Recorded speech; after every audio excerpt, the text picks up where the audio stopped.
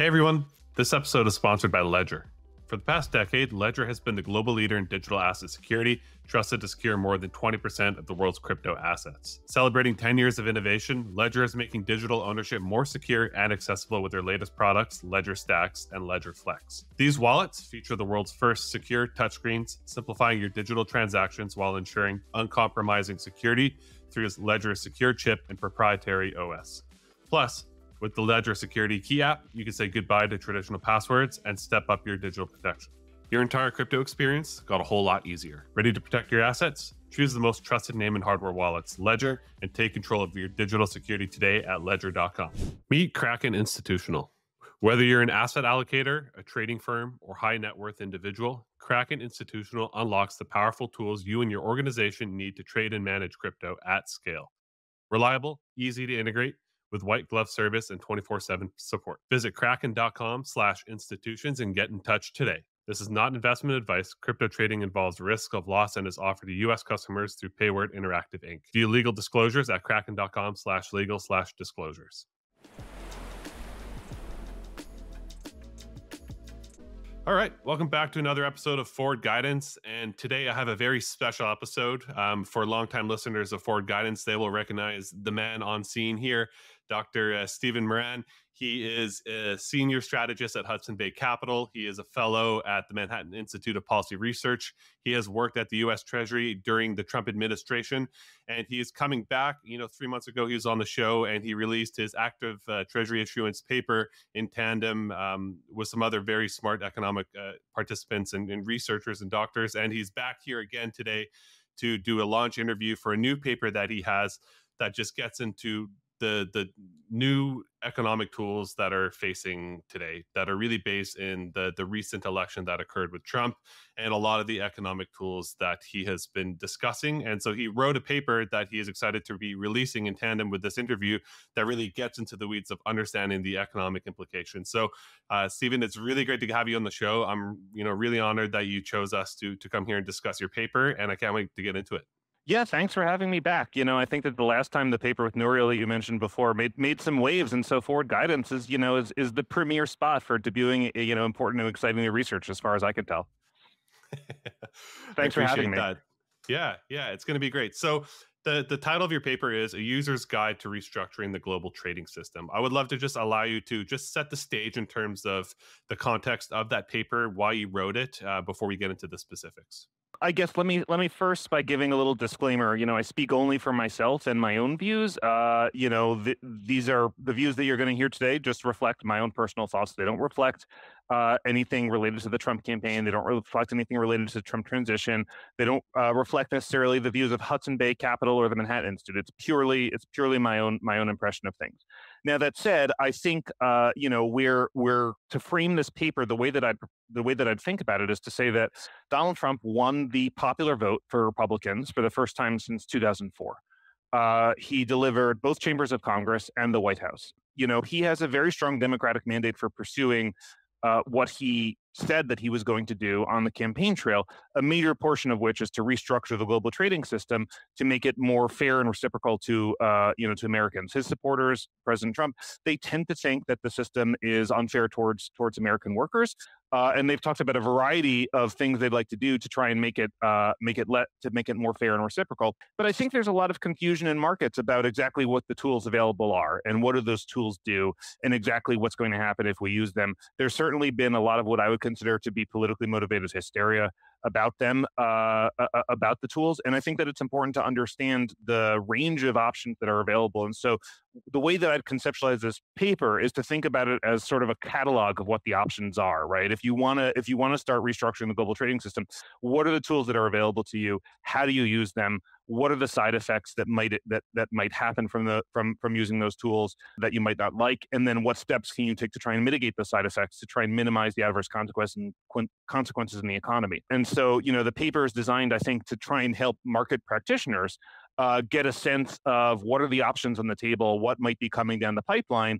It's not advocacy for the particular policies. It's sort of more, I think there's a lot of uncertainty about what the actual tools themselves are and how they'd be used. Awesome. Yeah. So obviously, we're going to have the paper linked in full detail with the show here. But aside from that, throughout this episode here, we're going to actually unpack some of the specifics and just provide a showcase of these specific implications in this catalog that you mentioned of. So I just want to start off the bat here by just level setting on getting an understanding of the context that we're heading into with the result of this campaign and why we're even talking about these ideas of tariffs, et cetera. So I'd love for you to just begin by unpacking this regime that we live in of a U.S. dollar reserve complex, and what are some of the current issues that we're starting to see there? Why is there? You mentioned this idea of economic imbalances. I would love for you to just explain what are those economic imbalances and why have they occurred, and why is it leading to the discussion of these new potential tools?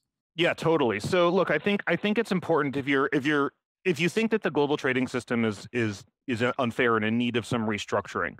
I think you need to ask why is that the case, right? Like what's out of whack, right? Why do we run persistently, very deeply negative trade balances? Why is the current account not balanced for more than a few months on any reasonable basis in almost half a century? What's going on that that we run these imbalances in the international sector? And the answer is that the dollar, the currency markets, have not been able to reach an equilibrium that would balance trade. Right? Normally in economics, you'd think that one country exports a lot, another country imports a lot. The exporting currency goes up, and that pushes the exports down and the imports of the other country down as well, and it leads towards trade, right? Sorry, towards trade balance. Currencies move over time to balance trade and equilibrate international trade, right?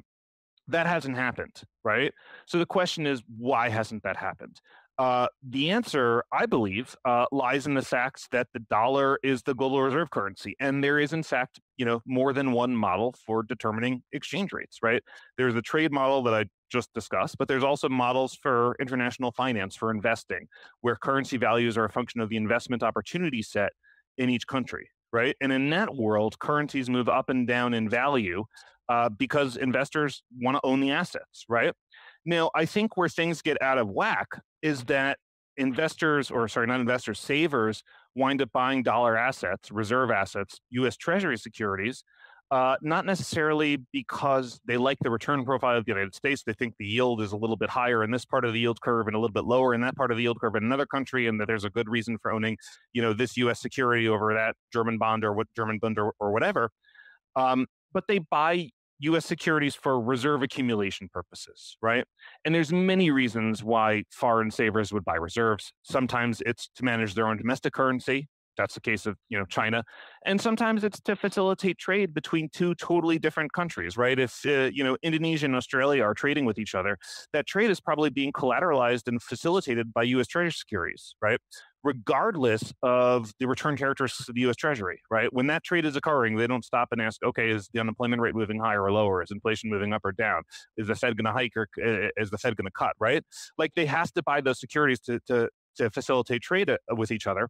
And what that does is it creates a very inelastic demand for dollar securities, right? That demand for dollar securities is totally insensitive to any of the fundamentals of the trade balance, fundamentals of the U.S. as an investment option among different asset classes. And that very inelastic demand for U.S. Treasury securities pushes the dollar up, right?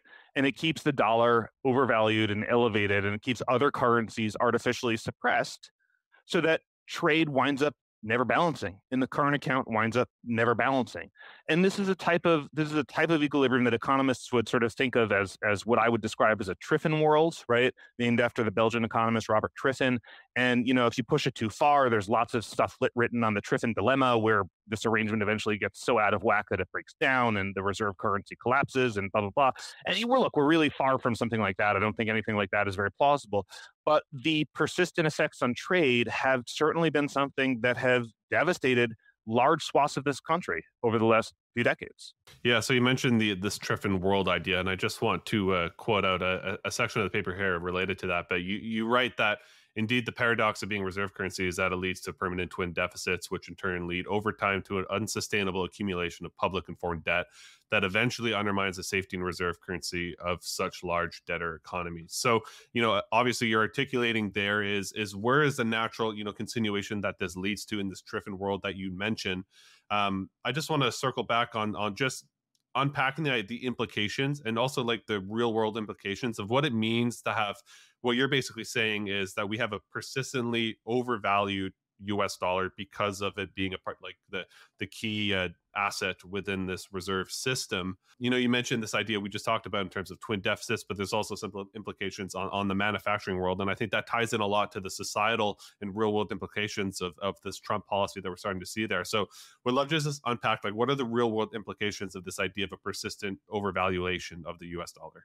Yeah, so totally. So if you take, look, like you said, if you take the Triffin dynamics, sort of like all the way to the limit, you get to a dilemma of a tipping point, right, where bad stuff happens. Or look, that's not plausible in probably in my lifetime, but certainly not in the near future. In sort of U.S. financial markets. But what this inelastic demand does do is it creates lots of demand for dollar assets that is just a function of trade between third countries, right? It has nothing to do with the United States, right? Or it may have to do with other countries managing their currencies, right? Manipulating their currencies, whatever the reason. That pushes the dollar up over the longer term, and it creates persistent trade imbalances and prevents the dollar from depreciating in a way that would serve to balance trade over the longer term. And as a result, you get these persistently larger and longer term, trade deficits and current account deficits, which have had, sort of severe economic consequences for manufacturing and the export sector in this country. And I think that this has driven a significant portion of, of some of the reason why President Trump, really surged back into power. Okay, so something that was really interesting that I learned from this is you discuss because there's always this idea of, okay, the world reserve currency, the US is running such high deficits, and the question is when does it start mattering? Obviously, you just nailed out the logical end of it, but what was really interesting was this discussion and analysis you have around just the total share of GDP of the US versus the rest of the world. So that to me was really interesting because, as you showed in some charts in the paper, is that decades ago when the share of total GDP was quite high for the US, it seems like this wasn't as much of an issue. But what I'm understanding, and correct me if I'm wrong, is that as that total share of GDP has been decreasing, it's led to these increasing strains. Is that correct? Yeah, that's totally correct. And so if you think about it this way, so just imagine that there's trade going on between, any two-third countries, like I feel like I said Australia and Indonesia a few seconds ago, right? If they're small relative to the United States, then they could buy a bunch of treasuries to facilitate trade between them, and it wouldn't really affect our markets because the flows are just too small, right? But if they're big relative to the United States, and then they buy treasuries to facilitate trade between them, then it is going to affect our markets because the flows just become larger as a share of the overall treasury market, right, and the overall dollar market. And so, if you think about these Triffin dynamics creating an equilibrium in currency markets that's farther away from the equilibrium that would balance trade, from the trade equilibrium, right? That distance is going to be really small if the U.S. is huge as a share of global economy, right? That distance is going to grow as the U.S. share of the global economy declines, right? So as you've had much faster growth from China and lots of other countries in the last 20 years, and the U.S. share of global GDP declined, right? And it's gone up in the last few years, right? Which has sort of coincided in the last 10 years or so, which has coincided with a decline in the size of these effects on the economy. But as that U.S. share of global GDP has declined, the distortions imposed on the U.S. economy have grown as a result, right? And so the U.S. economy declined from about 40% of global economy, in the 60s or something, down to a low of about 20% or something, going into the GFC or something, right? And that was, of course, the period at when the U.S. share of GDP was declining was, of course, the period of the most aggressive losses in the manufacturing sector. And I think a good portion of it is because this disequilibrium, this trade disequilibrium, that's a function of what you'd think of as the Triffin equilibrium, right? Mm-hmm. And of course, there are consequences of this demand. There's the higher dollar. People say that there's much lower borrowing rates for the United States as a result. Personally, I don't think that's such a huge effect because the United States borrows much more expensive than lots of other peer countries that we have. Yeah, and then there's the third consequence too that you mentioned, which is this idea of financial extraterritoriality. So those three, love that word. It took me a few times to make sure I knew how to say that properly. But based on those consequences within this Triffin world and these distortions that you just mentioned, on comes the idea of tariffs, right? So now we have this idea of tariffs as being a potential solution to bring back that equilibrium. So maybe as we bring into this discussion of tariffs, just get everybody in the same playing field, you can just explain the broad, economics of tariffs, how they work, and how they interact with currencies as being sort of the release valve in a way. Yeah, sure. So, but before we get there, I think we should absolutely hit the point you made a second ago, which is financial extraterritoriality. Yeah. I think I think if you think about this huge demand for reserve assets, right? Like it pushes the dollar up. Okay, we just discussed that a bunch. It pushes interest rates down. I think it doesn't push them down by a huge amount because I just don't see that the U.S. borrowing rate is I don't see consequences of the U.S. borrowing rate is that much lower than the rest of the world. Um, but it also gives you the ability to impose U.S.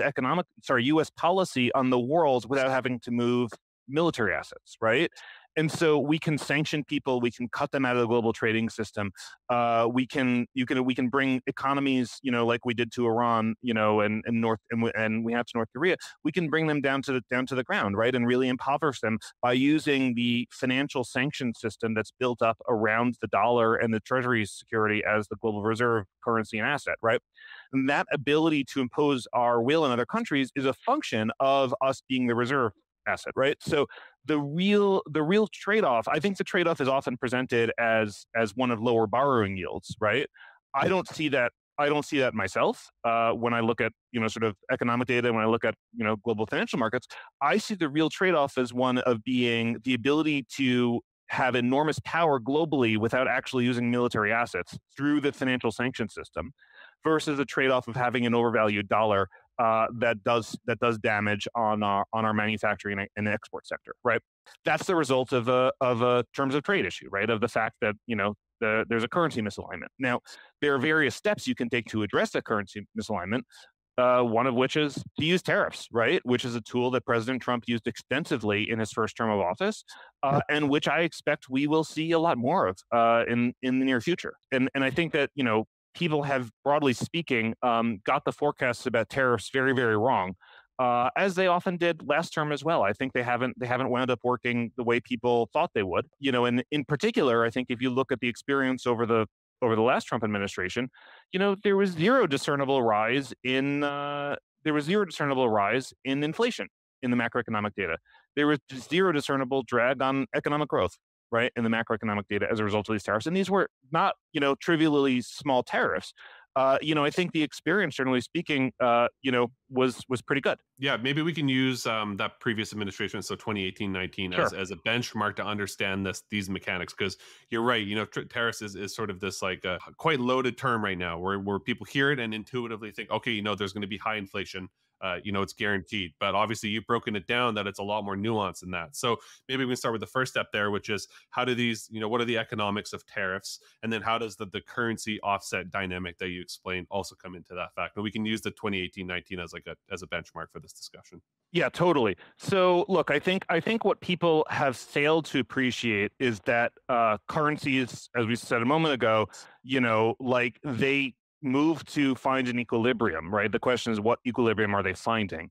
And when something changes in international trade or international capital flows, currencies will adjust, in part as a result, right, to partially reflect that. And so what happened last time in 2018, 2019 is basically that the dollar moved, the renminbi moved to pretty much offset the tariffs on China.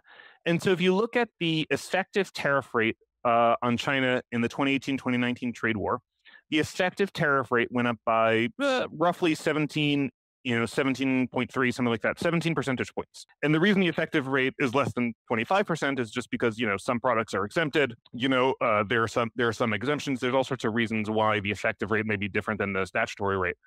Or the announced rate. So the effective rate went up by about 17 points. What happened to dollar China? Dollar China moved from from the low in dollar China to the high in dollar China over this period, right as the trade war was coming to a close in the fall of 2019.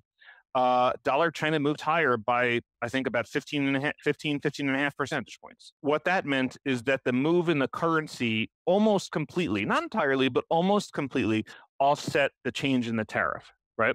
What does that mean, right? So let's work through the economics of this, right? What does that mean? That means that the after tariff dollar import price of goods coming from China was practically unchanged, right? Not totally unchanged, but practically unchanged, right? And for such a big move in the tax rate, in the tariff rate, right? The actual after dollar import price was almost unchanged, right? So that's why we didn't see significant inflation, right? And actually, over this period, inflation went down, not up, right? If you look at CPI inflation, it pretty much went sideways. If you look at, if you want to look at PCE inflation, which the Fed targets, and of course I've written extensively about that, but if you look at PCE inflation, it went from slightly below the Fed's target to even further below the Fed's target over this period. The reason we didn't have any material inflation for what was actually, a substantive shock to policy is because, financial markets moved and currencies offset this.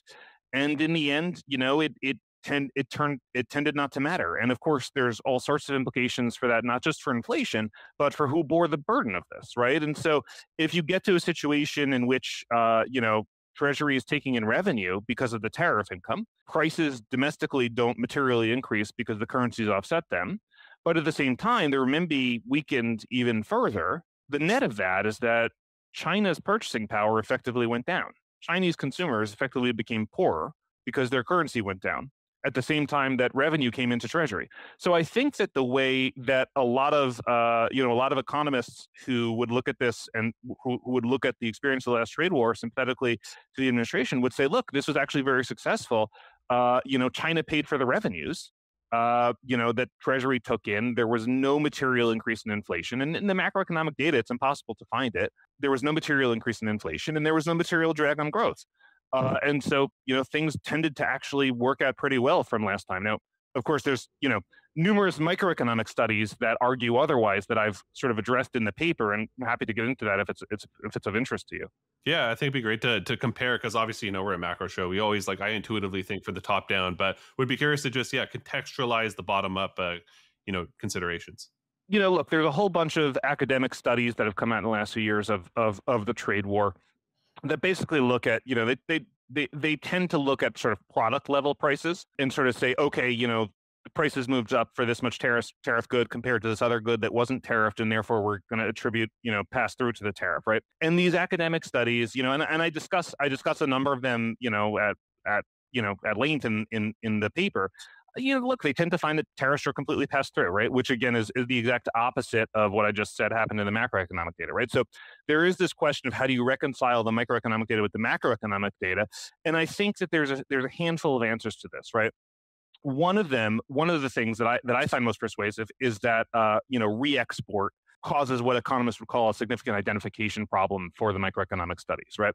And so if you think about China evading the tariffs by sort of re-exporting through third countries, right? So they send the products to, Vietnam or Mexico or something. They do like a tiny amount more value added to them, and then it gets counted. Then the entire thing gets counted as a Vietnamese or Mexican export to the United States instead of a Chinese export to the United States, even though 90% of the value added is from China. That's a way of getting around the tariffs that I think the Trump administration will really look into cracking down on, but has sort of been certainly in practice for the last 4 or 5 years. That creates an impossible problem to identify the exports that are Chinese, right?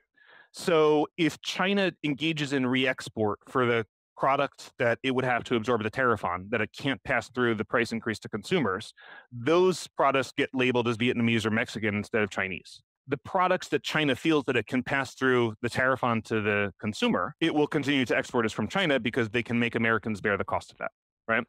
Now, there's a whole economics literature on who bears the cost of taxes for all different kinds of taxes. It's called incidence in the public finance literature, tax incidence.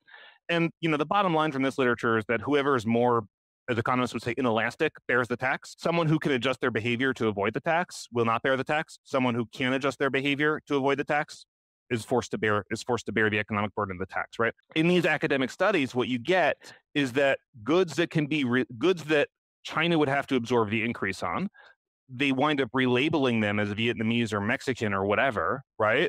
Goods that the U.S. consumer is highly inelastic on and that China knows consumers will have to absorb the tax increase on continue to be labeled as Chinese. That creates an insurmountable empirical problem in the microeconomic data for correctly identifying which goods are hit by the tariffs and which goods are not hit by the tariff. And so I think that causes a major error in the conclusions of these papers. And of course, I think that there's a few other things wrong with this literature as well. I think that they study some short-term effects and when they should be thinking about some various long-term effects. I think they also find, a couple of them find that the pass-through is, much more for the wholesaler than the retailer, that the importer sort of absorbs higher prices, but that they can't, but they have trouble passing those prices on to final consumers. And so even though consumer price inflation doesn't move higher, but wholesaler or retailer margins go down, and the margins of the selling companies go down rather than the consumer prices moving higher.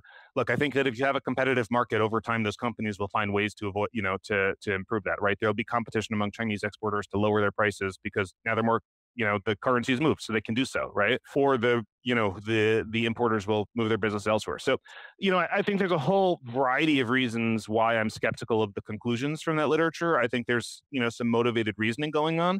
And I always come back to, look, where was the evidence in the macroeconomic data? I don't see any. So, okay, let me see if I got this straight here. So it feels like basically, for a practitioner listening to this and trying to piece apart understanding the potential implications of this policy, there's two main considerations. The first one is the context of the business cycle that we're in when the tariffs are implemented. So, as you mentioned, the degree to which the currencies will move. Currencies can move for obviously they'll price in the tariff, but they'll also move for other reasons, like where we're at in the economic cycle, whether we're hiking or, lowering interest rates. So there's considerations to the currency moves that are based on where we're at in the business cycle. And then there's also, this idea of currency offsetting. You've mentioned in the paper that the underlying idea of it is based on a number of assumptions, and I'll just kind of quickly summarize them. But you mentioned, one being the exchange rate must move by the right amount. Primitive and intermediate value added in final exports originate predominantly in the exporting nation. Pass-through from exchange rates to exporter prices is complete. Importantly, since imports are often invoiced in US dollar, the exchange rates don't automatically affect. Instead, a strengthening in the US dollar improves exporter profit margins if exchange rates do not pass through into prices. And then lastly, you mentioned pass-through from wholesale import to retail consumer prices is complete. So basically, there's this bucket of where we're at in the context of the economy, and then these key assumptions that are baked onto it. Is that correct? Yeah, totally. And look, I think there's a variety of reasons why currencies move to offset tariffs, right? And I go through some of the theoretical literature on why that happens, right? The tariff country, the trade balance improves, and so all else equal, the currency would move to offset that. The tariffing country, the central bank may decide that it has to hike rates a little bit because growth has improved, inflation might be moving up, and that'll also cause the currency to move, and then forestall those outcomes, right? So there's a whole bunch of reasons why currencies would offset tariffs, and there's a whole bunch of reasons why there's various cross currents that might not be that might prevent that. Now, one thing I would mention is that if you look at the 2018-2019 experience, it's true that the Fed was cutting rates at the time, which some people point to as that's the reason why the dollar moved higher.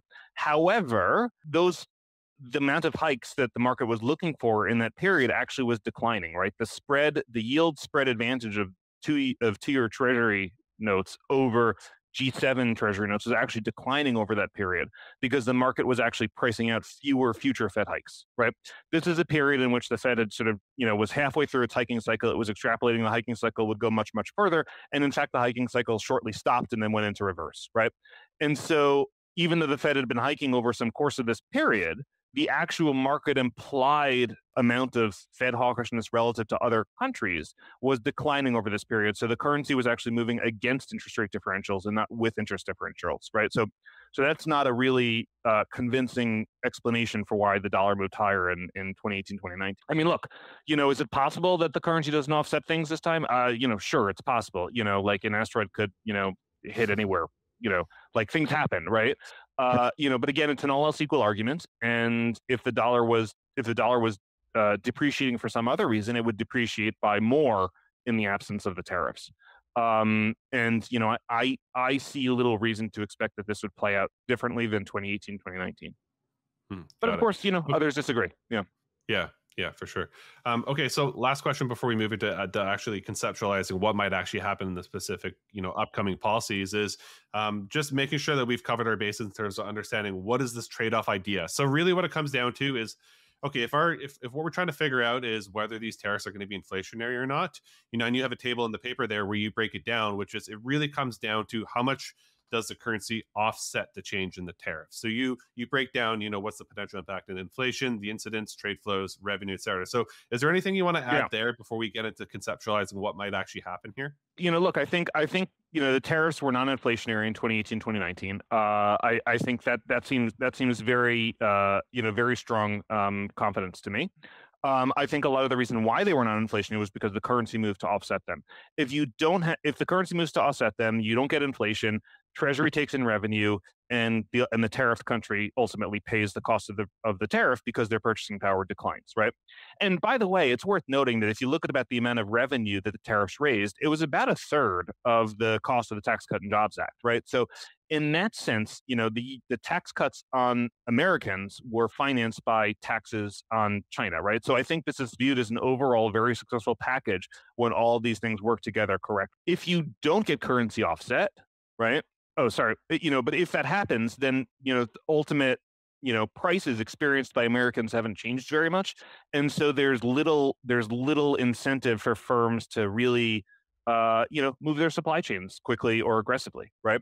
And so you might wind up not having such a huge impact on the trade balance because things haven't really moved enough to incentivize huge readjustment of trade flows because the ultimate price changes were offset by the currency. However, what you've done is you've improved burden sharing, right? And so if the US is providing reserve assets to the world, and that has exerted a significant downward pressure on our tradable sector, on our export sector, on our manufacturing sector, what you've done in this context where you've managed to raise revenue paid for by weaker currencies from other countries is you've improved burden sharing because the revenue that the government takes in that finances lower taxes and higher government expenditures for Americans was effectively paid for by the tariff nation, right? So burden sharing has been improved. If you don't get currency offset, then you have to deal with the effects of the higher prices. You will experience some reallocation of trade flows because the higher prices will incentivize companies to move their supply chains. So that will cause repatriation of activity. It will cause companies to move out of China or wherever is being tariffed. It will cause them to move back to the US, French or whatever. But you will also collect less revenue because the imports from the tariff nation come down, right? So there's ultimately a trade-off between do you want revenue or do you want to reallocate trade from the rest of the world? And there's a tension between them. But I think in the eyes of a lot of, I would imagine that in the eyes of a lot of folks that are going to be working in a Trump administration, either of those outcomes is pretty good. You either sort of bring lots of industry back and get the manufacturing sector here booming, or you raise a ton of revenue. I mean, neither of those is considered to be a bad thing. Hey everyone, this episode is sponsored by Ledger. For the past decade, Ledger has been the global leader in digital asset security, trusted to secure more than 20% of the world's crypto assets. Celebrating 10 years of innovation, Ledger is making digital ownership more secure and accessible with their latest products, Ledger Stacks and Ledger Flex. These wallets feature the world's first secure touchscreens, simplifying your digital transactions while ensuring uncompromising security through its Ledger Secure Chip and proprietary OS. Plus, with the Ledger Security Key app, you can say goodbye to traditional passwords and step up your digital protection. Your entire crypto experience got a whole lot easier. Ready to protect your assets? Choose the most trusted name in hardware wallets, Ledger, and take control of your digital security today at ledger.com. All right, back to the show. Meet your secure, reliable, institutional crypto partner, Kraken Institutional. Whether you're an asset allocator, a trading firm, or high net worth individual, Kraken Institutional unlocks the full suite of tools you and your organization need to trade and manage crypto at scale. But it's more than just powerful products. It's about enabling you to build and grow your crypto practice via deep liquidity, industry-leading security, and white glove service. Think 24/7 support from an award-winning account management team and expert guidance through your institutional crypto journey, from onboarding to product demos and more. Experience it for yourself. Visit kraken.com/institutions and get in touch today. This is not investment advice.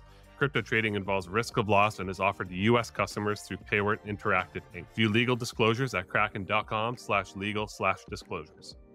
Okay, so let's get into speculating a little bit on the realm of possibilities of what could occur here during this Trump administration, based on some of the ideas that they've said so far. So, on aggregate, you mentioned in the paper that there is a distinct possibility that overall Trump policy could end up being outright disinflationary. So I want to break apart in piecemeal why that is, because obviously there's the tariff aspect, and I want to dig into specifically what we're seeing that might happen there, and then also some of the other economic policies that they might be pursuing in terms of, drill baby drill, let's get some oil going, lower oil prices at the same time that we're lowering tax rates for corporations and those ideas. So just would love to hear overall how you're thinking about that and how you're getting to some of the conclusions you have on what could happen, and what are some of those other possibilities. If you think about what happened in 2018, 2019, we had 3.5% unemployment and declining inflation. How was that possible? I think that the way that that was possible is that the administration was taking extremely active steps to liberalize the supply side, to facilitate supply side growth. And so therefore, even as demand was expanding briskly, the supply side was able to expand at a similar pace so that you could have very low unemployment, very strong GDP growth, and still not experience material inflationary pressure. A major part of that is regulatory. Now, economists tend not to really do a good job studying regulations because they're hard to measure. It's very easy to measure a tax rate. It turns out that actually maybe sometimes not so easy, but it's much easier to measure a tax rate. Like the tariff is 25%, or I just told you a moment ago, it's actually the effective tariff is 17 points, right? So even it's still not so easy to measure taxes, but it's much easier, right? And that applies generally speaking to most people. You have lots of observations, it's pretty easy, right? Regulations are like very heterogeneous, right? And every company is facing like a different regulatory set of things that it cares about because it is involved in different types of activities. There's many, many different agencies that issue regulations. They're enforced with extremely varying degrees of activism. And so as a result, economists do a bad job studying regulations, but they're enormously important for how the economy functions. And they're important not just because they determine what types of activities get undertaken, but they make everything more expensive, right? You have to comply with the regulations, right? That requires significant legal and compliance costs. You have to engage in activities that increase the cost of doing business. Because you have to sort of spend money on stuff that you wouldn't necessarily spend money on. You're prohibited from doing lots of things. It can be very difficult to build a factory or a house, or whatever product it is that you're trying to build. And these things get into the entire economy, right? And last Trump administration, they had a rule called 1 in 2 out, which meant that for every new rule that federal officials wanted to put on the books in the Code of Federal Regulations, they had to take 2 old ones out, right? So they had to repeal 2 regulations for every new one. Who knows what it's going to be this time? At his talk at the Economic Club in New York, President Trump suggested 1 in 10 out, which obviously is much more aggressive than 1 in 2 out. But I think that this is very, very significant for the economy, and I think that it's enormously underappreciated by economists just how difficult this makes the supply side. So, for example, if you could build tons more housing in this economy at a much cheaper cost because because you didn't have to sort of comply with all these regulations and there were no zoning concerns or whatever, the price of housing would be much lower. Regulations prevent construction of additional supply, which restricts supply, which keeps prices higher, right? And that's very inflationary, right? So deregulation is not just disinflationary, it's outright deflationary. And the extent to which you are capable and quick in doing it can determine just how deflationary it is. And that's true also in the energy realm, right? And I think that getting energy prices lower is a strategic priority for the incoming administration. It will be a strategic priority for the incoming administration.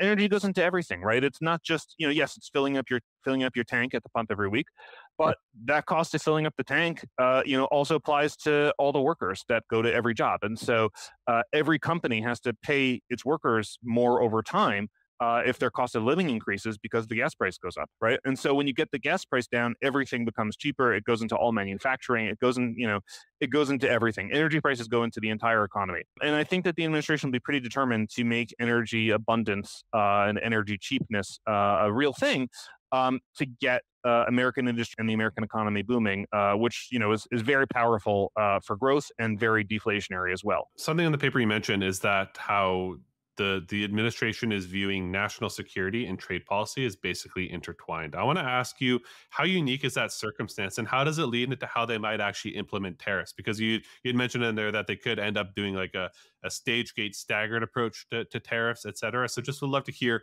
how unique is that idea of intertwining those both, and how does that create some implications in how they actually implement tariffs?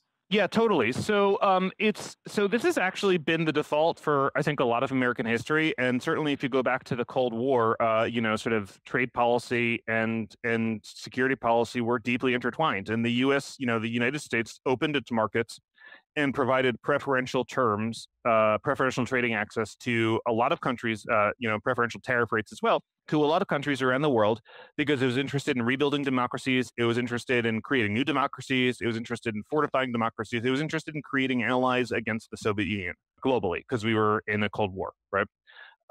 It also had the idea that it was under no obligation to enrich the Soviet Union and its allies, and that enriching one's mortal enemies during the Cold War could prove to be a major strategic mistake because it made your enemy more dangerous.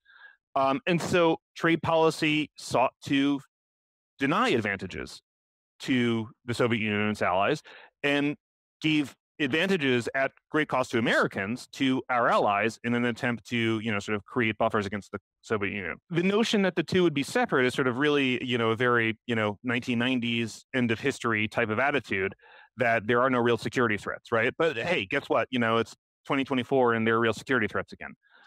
And so I expect those to become increasingly re-intertwined over time. The idea that you have another country that sort of says its goal is to displace you as the global hegemon and basically to destroy your economy and your society over the course of decades. The idea that you would structure trade policy to enrich them and impoverish yourself sort of seems, I think, kind of silly. So I do expect these things to grow increasingly re-intertwined over time. And I think, what you're mentioning is that is the implementation of the tariffs will be, I think, aimed at this, right? So one of the things that I mentioned is that, the tariff numbers that people are talking about now are much bigger than the tariff numbers that we had in 2018, 2019. Certainly 60% on China, 10% on the rest of the world. Those are much larger numbers than we had last time. To avoid shocking the economy, I think it's going to be important to gradually implement them, right? I think you don't want to go from 0 to 60 overnight. You don't want to go from 0 to 10 overnight. I think that sort of will create some more market volatility than I think investors would want. And so I think it's going to be important to pay attention to doing those in a way that markets will find acceptable, right? So what does that look like? I expect that we'll ultimately end up in a place where it's something like we give to China, here's a list of demands that we have. Here's a list of things that serious adult countries do in the global trading system that they do sort of to make trade work fairly between trading partners. They respect intellectual property. They don't steal intellectual property. They do reciprocal market access. They don't do non-tariff barriers. All sorts. They let their currencies reflect the trade balances. All sorts of things, right? That you think that sort of China might have to do. And once they have this list, so you say something like, okay, here's what you have to do to be, a responsible adult economy. And until you do that, we're going to sort of do tariffs gradually and consistently and do something like 2% a month, every month, indefinitely. Here's a list. Here's what you have to do to be an adult. Until you do it, you don't get treated like an adult. I think an approach like that would wind up giving tariffs very, very gradually, with very clear forward guidance, the type of forward guidance that this podcast is named after, right? and it reduces uncertainty, right? Which is why you use forward guidance, right? And I think that if corporations and investors have a lot of uncertainty over where things are going, are we going to have tariffs of 0 or 60 or 10 or 20? When are they coming down the pipe? If it's just one time, then I can sort of just take a one-time hit and then look through it and not really change any of my behaviors. I think if they have clear and gradual forward guidance, it'll do two things. First, it'll reduce uncertainty, and with reduced uncertainty, you have lower volatility, right? And with lower volatility, you have a much easier economic adjustment to the new policies. And I think it will also give them time and foresight to adjust their supply chain. To adjust their supply chains to the new reality. If you think that it's a one-time shock to tariff rates, tariffs just went from 0 to 50 or something, and that's it. And then I can adjust to that, and then it's over. Maybe you don't adjust your supply chain, right? Because the shock was a one-time thing. It was a one-time hit to your, it's a one-time hit, and you can move on from it. If there's no end in sight, if the tariffs are going to continue indefinitely, I think there's a lot more incentive to adjust supply chains to reduce the risk exposures that we have to China, that they export critical stuff to us that's absolutely critical for national security purposes, that they could just cut off on, because they don't like us or something. That guidance over time, sort of gives foresight, it gives clarity, it eliminates uncertainty, and it gives incentives for long-term action. And most importantly, it doesn't give incentive for urgent action. If you're a corporation, you know that the tariffs are going up 2% a month indefinitely. You don't have to act tomorrow. You could take your time and take 6 months, a year, 2 years to deal with this, because you know that it's happening, and so you're going to start acting today and making prudent planning for the coming quarters to make the adjustments. You don't have to sort of rush it and do it today. And so this is a way of minimizing volatility and uncertainty, and facilitating the greatest amount of sort of good corporate reactions to the inevitable increase in trade tensions with China, that the president has democratic mandate to pursue. So look, I think that there's a lot of steps that you could take that move in this direction, and I think that the trick is going to be coming up with ways of implementing them that don't create too much market volatility, that don't create too much uncertainty in the corporate sector, and that shepherd investments, I think, where we want them to go from a national security perspective. So you mentioned that there's this idea of buckets in terms of like how these tariffs actually get applied to different nations and how they decide around doing that. Could you just unpack that a little bit further? Yeah, sure. So President Trump has proposed 10%, maybe sometimes higher tariffs on the world as a whole. I think that, first of all, those are likely to similarly, or sorry, I shouldn't say likely to, but I would think that volatility could be minimized by similarly implementing those in a gradual way, phasing them in over time. But then also, I would think that 10% doesn't have to apply evenly to the world as a whole. And so something that Scott Bessent, who's one of Trump's close economic advisors, proposed earlier in the year, actually at a Manhattan conference, was creating a series of buckets that you could sort of put countries into based on their relationship with the United States. And countries in the good bucket would have a very low tariff rate imposed on them, and countries in the bad bucket would have the higher tariff rate, say 10% or something, imposed upon them. And then, to your point about increasingly intertwining national security and trade, the criteria for creating those buckets, could be pretty broad, right? So they could have things like, what are the tariff rates that you put on us? We want to have similar tariff rates to you that you put on us. How open are your markets? Do you give us open market access? What non-tariff barriers do you have in place, right? But then you could also think of all sorts of security things, right? Do you pay your NATO obligations, or do you shirk your NATO obligations? Do you vote against the United States, the United Nations? Do you help countries like Iran and Russia evade sanctions? Do you help develop ways around the ability of the United States to impose the financial extraterritoriality that we discussed earlier in the day, right? There are all sorts of security things and economic things that you could think of as comprising the buckets, and you could imagine a pretty broad set of criteria and a larger number of buckets that sort of end up determining what tariffs gets applied to different countries. So, when you say something like 10% on the rest of the world, I mean, yeah, sure, it could shake out that way, but I don't think it has to. And I think that the tariffs can be used to incentivize better behavior from other countries when it comes to sharing the defense burden, right? Just like providing current reserve assets puts a huge burden on the American economy and the American worker, providing the global defense umbrella does the same thing, because we have to tax ourselves to finance security for the world as a whole. And so if you can use tariffs in this manner to incentivize, you give countries incentives to do a better job sharing the defense burden, do a better job shouldering their load of providing that security umbrella, then I think you've improved burden sharing for those things. And I think that, the U.S. economy is not 50% of global GDP anymore, right? And so by doing something like that, burden sharing gets enhanced. And I think that's that will be a material goal of how tariffs get used to restructure the global trading system.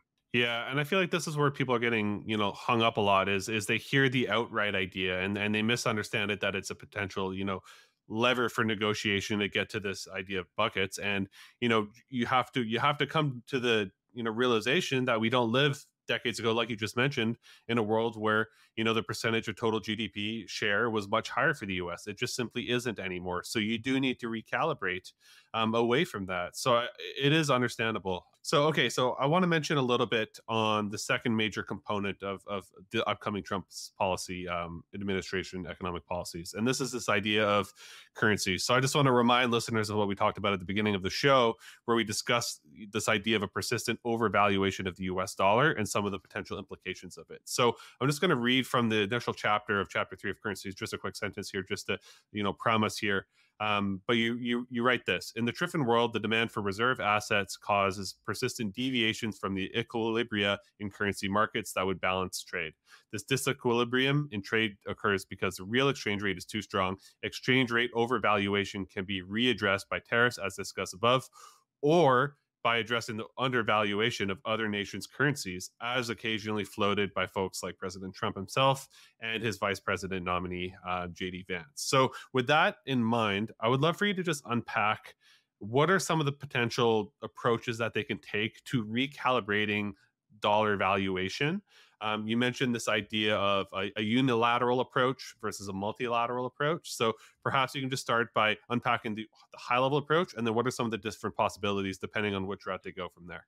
Yeah, totally. So let me make a couple of broad comments. First of all, I think that there's an element of familiarity and comfort with tariffs. So there's two ways of trying to fix the overvaluation, right? You could use tariffs or you could use a currency approach. I think that there's, generally speaking, a pretty broad familiarity and comfort with tariffs because of the experience of the last administration. The currency stuff is, I don't want to say experimental because it has been used in the past, but it hasn't been used for a long time, right? You just go back, several decades to sort of get back to the point at which the United States was actively using currency policy in the way that I'm discussing in this paper. So it is a little bit more, unfamiliar to folks, and therefore maybe there's going to be some more caution around using it. Nevertheless, I do think it's important to discuss the tools because they may ultimately, eventually, be on the table. And I think in particular, there's a lot of people in financial markets. I've seen 10,000 research notes arguing that there's nothing the administration can do to affect the value of the dollar and the value of other currencies. And that's not true. There's tons of stuff that they could do if they want to, and they have various side effects that you can try and fight. But they do have tools. They do have tools to do them, to do it. So broadly speaking, there's two sets of approaches you could take to trying to affect currency markets. One is a multilateral currency accord. This has historically been the main way that the United States has pursued currency policy. And the other is various means of unilateral attempts to affect the value of currencies. And this is more of the type of thing that other countries engage in than have historically engaged in than the United States. Nevertheless, there definitely are tools on the table for doing so if the president ultimately decided this is what he wants to do. The tools do exist. And again, the reason why I wrote this is because I think it's important for investors to know that tools are there so they can think about how would I react if this happened? What would the market consequence of this be? Multilateral accords, right, have been very successful in the past, right? So there's if you think about the Paris Accord, sorry, the Plaza Plaza Accord.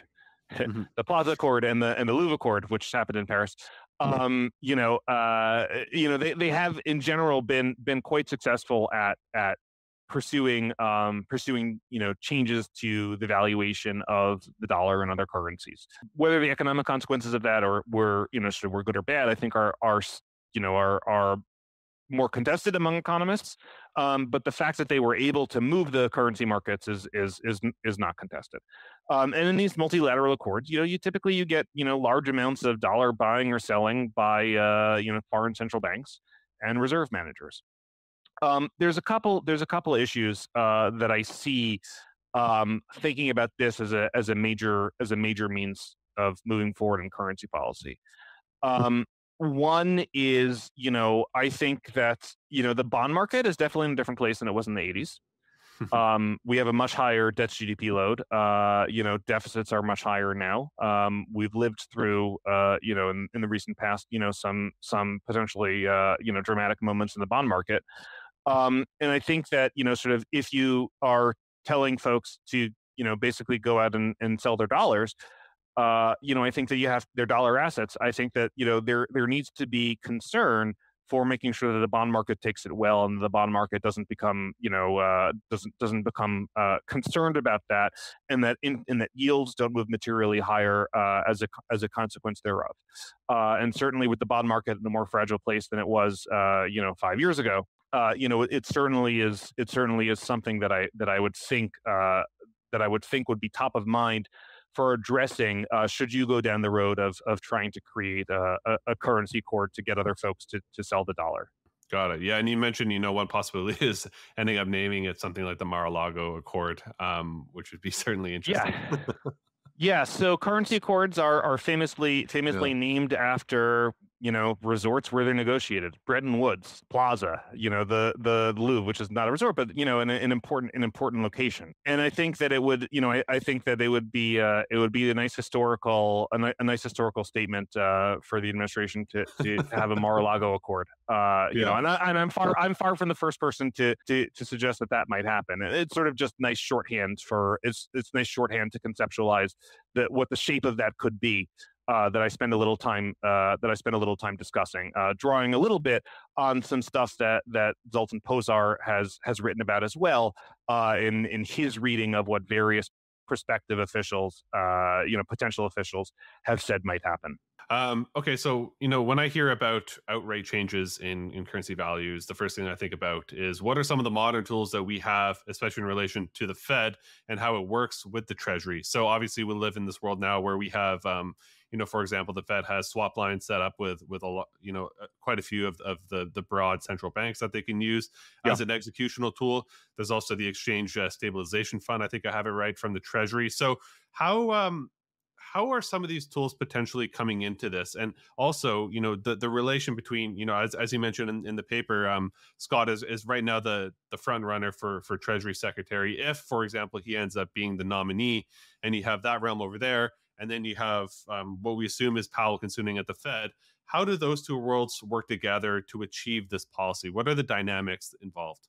Yeah, so if it's a multilateral policy accord, basically you need to convince other countries that are sitting on large amounts of treasury securities to reallocate those dollar assets into assets of other currencies, probably their home currencies, right? That as I said before, sort of runs. You might be concerned about what happens to the bond market in that situation. So one proposal that you've seen floated around is that you combine the currency accord with a duration accord, right?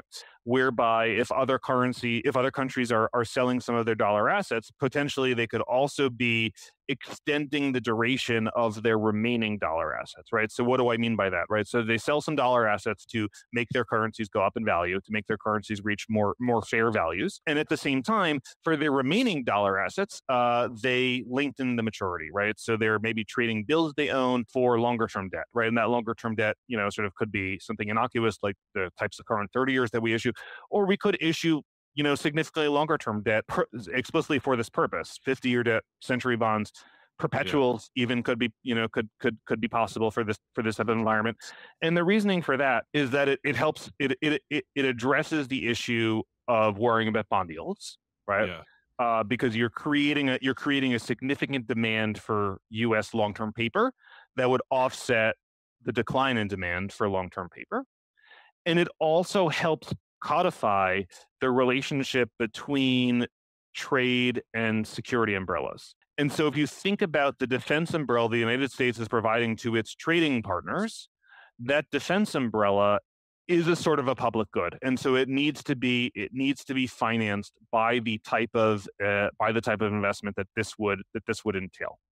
What that does is it transfers interest rate risk from the U.S. taxpayer to foreign taxpayers. So this is an additional element of burden sharing to help finance the global provision of reserve assets, an additional level of burden sharing to help finance the provision of a defense umbrella, and it transfers that interest rate risk from us to them, and it creates better solvency in the U.S. Treasury market, and it will keep U.S. yields low and prevent them from impinging on the economy. There's a couple significant problems with this approach, that need to be tackled. One is the purpose of reserve accumulation, as you know, is so you can defend your currency in a crisis, right? So other countries can defend their currencies in a crisis, right? and cover imports should they have a currency crisis, right? You need bills for that. You need, or at least much shorter term notes for that. Yeah. If you need liquidity because you're having, you're Brazil and you're having currency crisis, or you're Turkey and you're having currency, whatever, you need liquidity. You don't want duration. You don't want very long-term assets that are not liquid and that will be significantly below par if you have to sell them potentially if you have to sell them in a crisis, right? You want stuff that's going to be trading at par that you can easily cross spreads and and raise liquidity to buy back your own currency or something. So if they extend from bills into century bonds or perpetuals or whatever, look, that creates a liquidity problem for them that obviates the entire purpose of having a reserve portfolio to begin with for many of these, not all of them, but many of these guys. That can be gotten around with through creative use of swap lines, right? So just like the bank term funding program that swaps duration from banks last spring during the wave of regional bank failures and allowed them to post longer term debt to the Fed in exchange for short term reserves, something similar could be done here, right? If they had a crisis, they could have a swap line with the Fed that allowed them to post back their or the exchange stabilization fund. The Treasury could do it without the Fed if they wanted to, and they could create a swap line that would allow them to post back at par their long term security bonds and receive in exchange short term financing that they could use to defend their currency. If they had to, you can get around that problem by creative structures, as the Fed has done in the past, and as is possible. The second, significant barrier to this type of approach is that you got to find someone willing, who has the U.S. dollar assets to sell, right? And whereas the, Plaza and Louvre, those were largely done with Europe and Japan. Japan is still sitting on a huge pile of its reserve assets, but Europe is no longer sitting on a huge pile of dollar reserve assets, and Japan's are not big enough to really solve the problem. Indeed, the major disequilibrium problem is between the U.S. and China. So a lot of those reserve assets are in countries that we don't have the type of relationship with that we had with Europe and Japan in the 80s.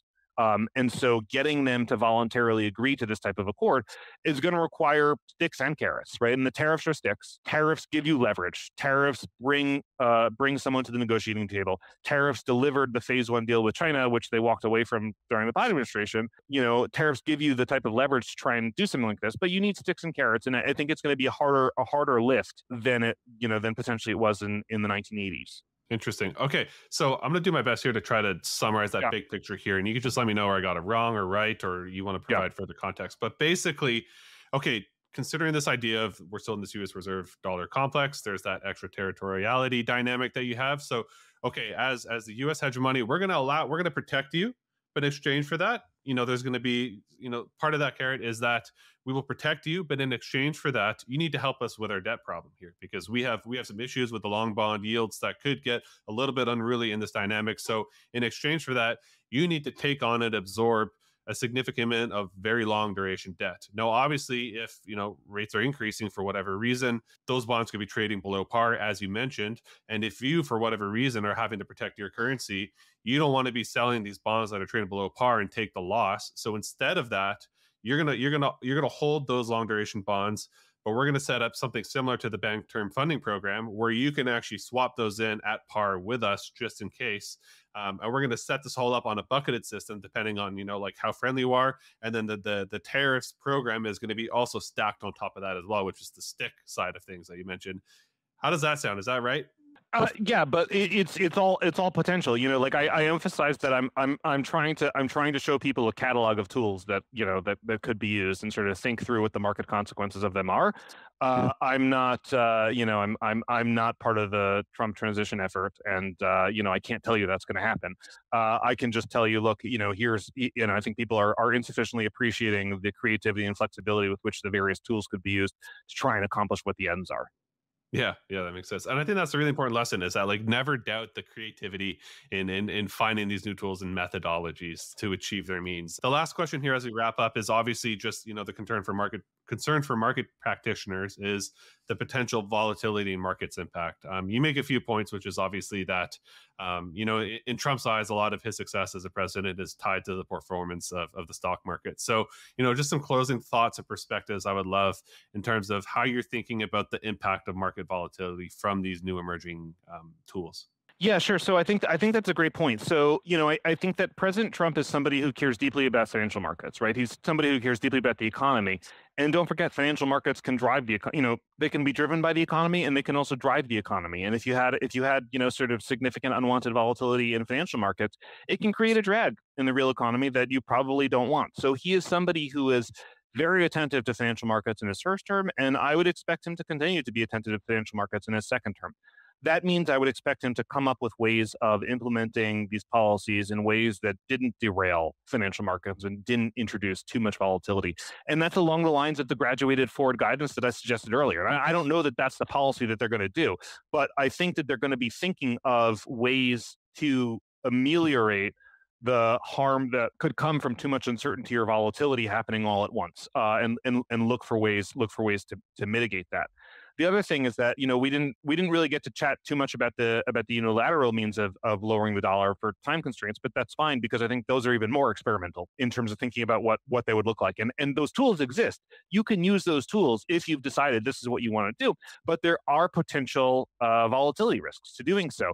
And then there are steps you'd have to take to try and minimize the volatility, which is a totally different nature than the type of volatility you get from tariffs. There are tools that you would use along that way, but when you put this together, I think it implies that you use tariffs first, and then and then only then would you think about doing some currency stuff. And there's a couple of reasons, right? Like one, tariffs give you leverage, as we said a moment ago. So if you're doing some sort of deal, you get better terms for the deal when you have more leverage, right? So you do the leverage up front, right? Two, tariffs are more familiar and they're more comfortable, as we discussed before, right?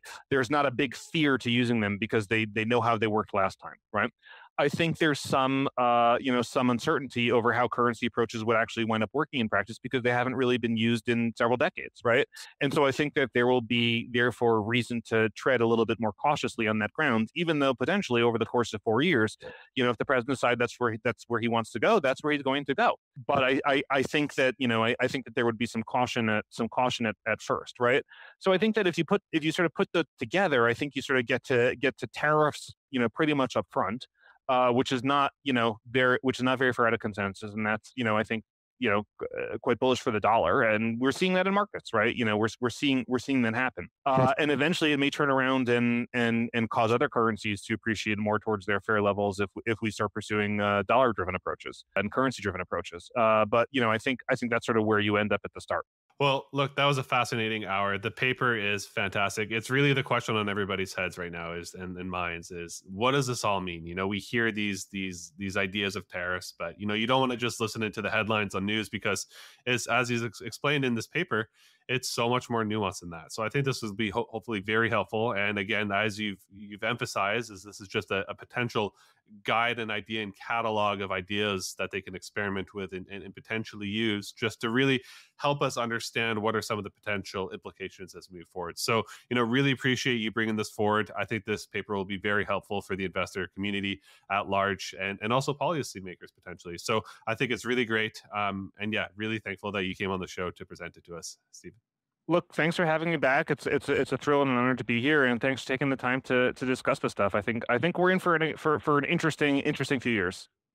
Yeah, to say the least. But I think also to say is that it's a lot of it is warranted. There's these things that are occurring that need to be dealt with. Like as you've shown in the chart of the share of global GDP, we live in a different world now, and things need to be addressed. So I think that's a really important takeaway for myself. Yeah. All right. Thanks so much.